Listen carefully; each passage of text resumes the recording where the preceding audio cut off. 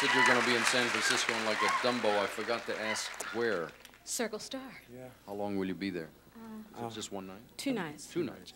Now, when you go out and tour the United States, do you go out for a long time or do you run in and run out real fast? We do weekends. Yeah. Oh, you're getting lazy now.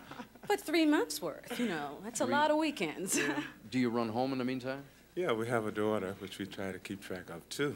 I think that's not a bad way to do it. I think, you know, aside from the fact that you are very prolific and very successful, there are a lot of people who look up to you as, gee, I would like to have my life end up like that. You live a very glamorous life. You are very prosperous. You're good at what you do. Is there anything you haven't done you want to do? Broadway. Yeah. Really? I mean, write for Broadway or perform on Broadway? We'd like to write a Broadway musical. Are you at work on it? We got a germ of a good idea. I heard that this album might be turned into a ballet. Is it possible? Anything's possible. There have been some talk about that. You're not discouraging them. Oh, not at all. What's the, who does what? You write, Nick, lyrics, and Valerie, you write the music? Right. How do you do it? You sit down at any particular hour of the day? Any hour of the day, I just start to play. You poke him in the ribs, wake him up, say, I have an inspiration, come on downstairs, we're going to do it? Come on down, or I play real loud.